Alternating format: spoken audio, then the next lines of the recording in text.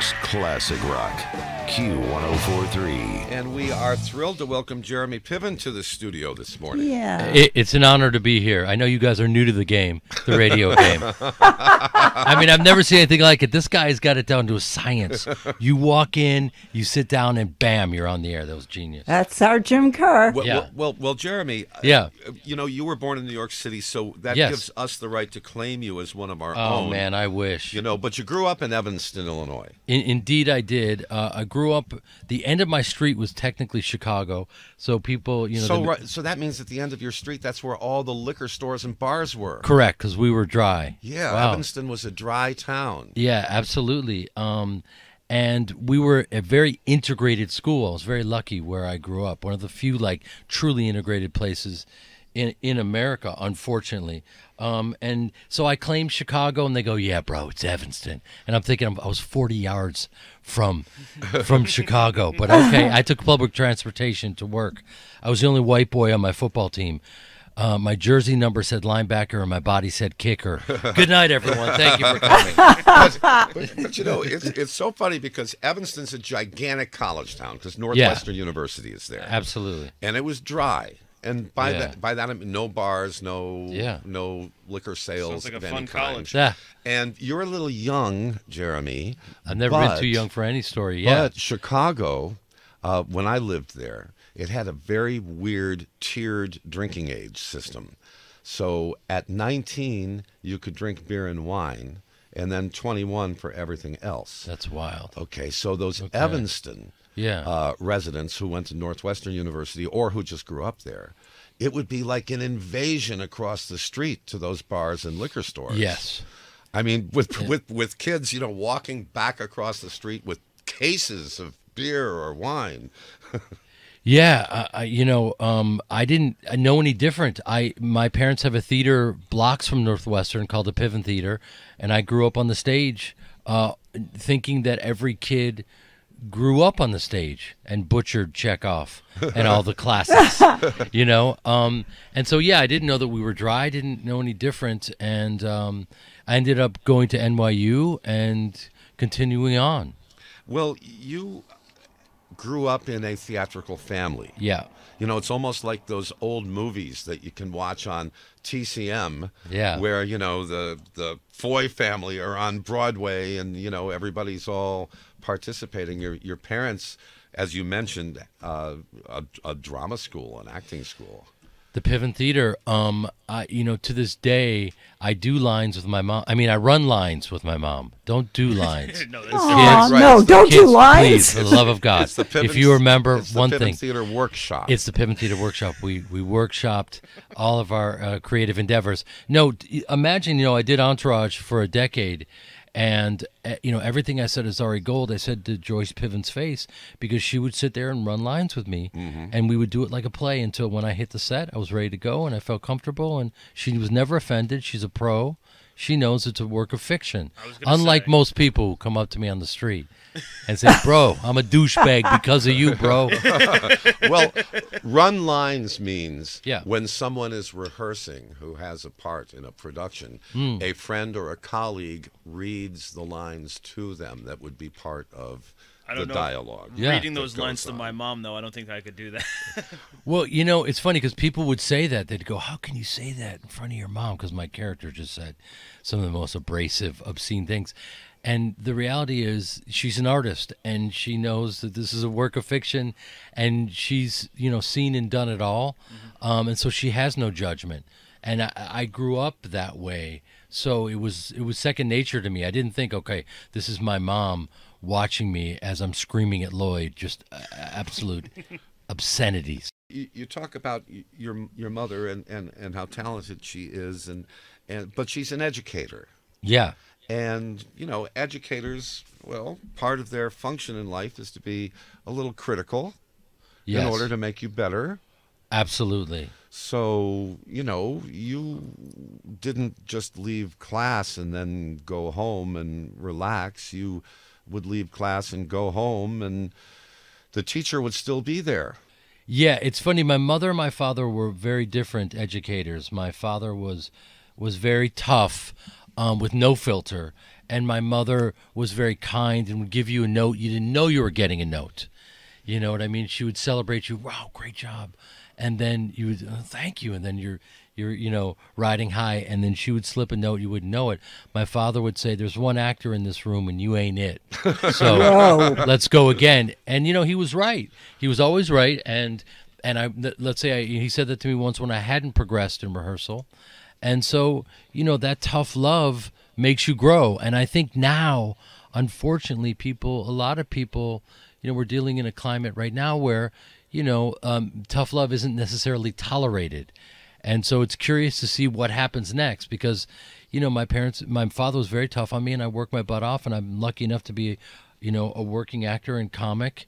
And if people are always worried about your feelings and not really helping you, then, how is that going to shake out? We don't know. That gentle parenting now. Well, yeah, but, when you're talking about going through an actor's education, what Jeremy said is correct. There's a lot of criticism that comes your way, and sometimes it can be pretty tough to deal with, but it's important as you're developing your skills. What he mentioned before when he said getting a note, in that particular world, that means a critique. You're getting a critique of your work. One has to be available for critique and not be stuck in and a slave to your ego and reactive. You know what I mean? I'll take a note from anywhere. It doesn't. And by the way, it doesn't. People say like, if someone says something and gives you a note or whatever, and they're not in a better position, don't listen to them. That's not true. You can get a note from anyone that could be valuable. You never know. So if you kind of put your ego aside and just take it all in, like with stand-up, someone may throw something out there to me and I can use it, so I'm a student, always be a student.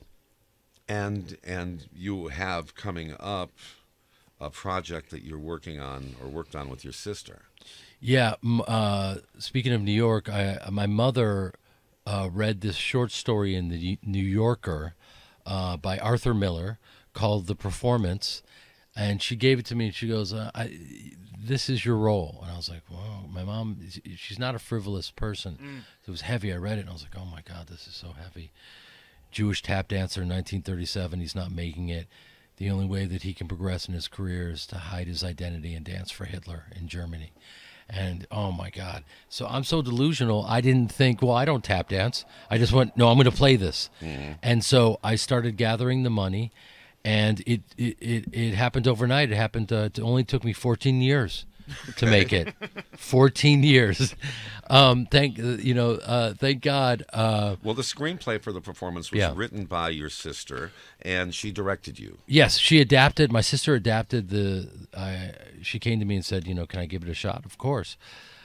She's brilliant. We grew up in the work with my family, and we're on shorthand. And she wrote this incredible script with Josh Salzberg, and it's the best thing I've ever done in my life. And I know that sounds very dramatic, but it's the best work I've ever done. And it's very uncouth to talk about reactions, but people, Feinberg's Forecast put me in on, as part of the Oscar buzz, which is very, very rare, especially for an indie film. Right. It's a little indie film, and the rest of the movies are big studio films. And your sister's name is? Shira Piven. And so how can we see this movie? It's going to be in theaters.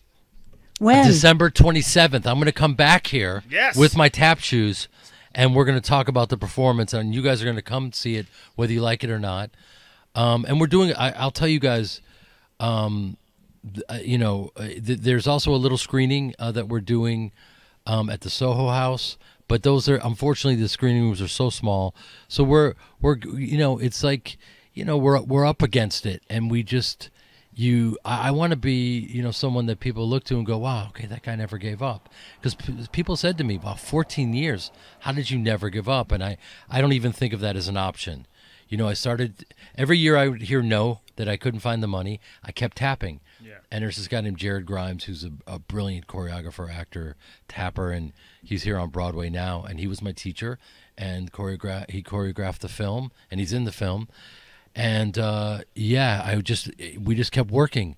And so for about a decade, I got good enough to play this professional with tap dancer. With all your other success and everything that you were doing and busy, this was Yeah. still what you were still tapping. Well, and everything I behind knew you? that this was this is a story that needed to be told. You know, we're especially now.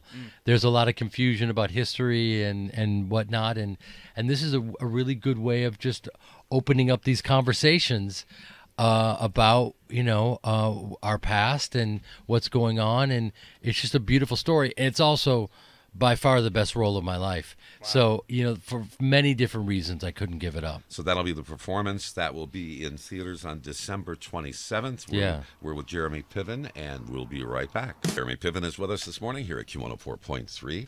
And often when I mention to friends of mine that we have a guest scheduled to come up on the show, I'm asked questions about the person, like what have they done? Do I know them? Have I heard of them before? Because we kind of live in an era of niche fame. Yeah. Especially since the onset of the streaming era. Yes. But I must say, Jeremy, that whenever I mentioned you're not stuck in any little niche, because everybody that I mentioned your name to knew who you were. But what I found interesting is they all mentioned different facets of what you do. Oh, wow. I would say Jeremy Piven is coming on in that. Entourage! Yeah. Last night, yesterday evening, in a restaurant in my neighborhood, I mentioned Jeremy Piven's coming on tomorrow. Oh, Selfridge. Loved him in Selfridge. Wow. And then, of course, there's who sells better clothes than Jeremy Piven in Rush Hour 2. I mean, it's like everybody I mentioned your name to mentioned something else that you did. Well, I love that. I love that I reach people, and those are all so different. Mr. Selfridge was something I did over in London, and they put it on PBS, and it's a very niche crowd. Rush Hour 2 was one day's work, for a couple $100, and Chris Tucker and Jackie Chan each got $20 million. Do I sound bitter? I am. I'm a little bitter. No, it's all That good. was a great. A great performance. Totally improvised in a time of my life, and that's before Entourage. I did 40 movies just like that. That was the last kind of bit of that I did before Entourage, where they would call me and it'd be a day's work, and they go just run it. Just give us, some comedy here. And I was always honored to do it. And Jeremy, is there any chance that we will see a return of Entourage? That's a great question. I have no idea. I think because everywhere I go, they ask that question, so that people miss it. I get to travel the country doing stand-up, and they're always still yelling, let's hug it out, and screaming Lloyd. And so I do think that people miss it, and that's an honor that they remember this show. And, I got young guys coming up to me that watched 8 seasons over the pandemic, so we have a new generation. Right. So I think, it's interesting because I think, the HBOs and the streamers, they don't necessarily know, because I'm out there in the country. So, I understand what people really want, and I don't think they get it. And it's hard to find, pieces of material that are really reaching people. And they've tried to reboot some stuff. And I think this is one where our audience hasn't gone anywhere, and it's actually grown. But you're on board for it.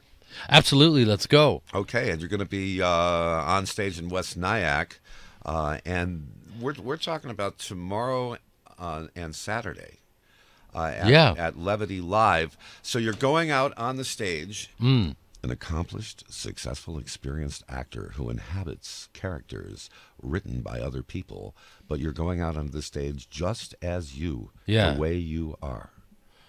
I love it. It's actually, I feel like everything I've done in my life has prepared me for this.